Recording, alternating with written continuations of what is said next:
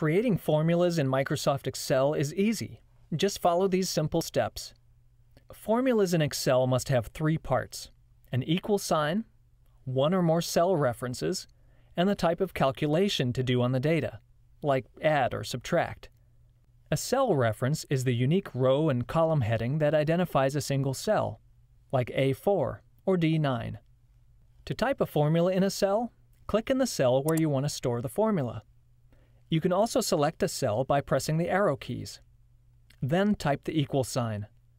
This tells Excel you're creating a formula. Type your formula that includes one or more cell references to identify cells that contain data. Rather than typing in cell references, you can also use the mouse to click any cell that contains data. Excel types that cell reference into your formula automatically. Then press Enter. After you finish creating a formula, you can type data into the cell references used in your formula to calculate a new result. This table shows some other ways you can create formulas. You can use the greater than and less than signs to create results of true or false. You can also use the ampersand key to create words, like Bo and the cat, to create the word Bo the cat.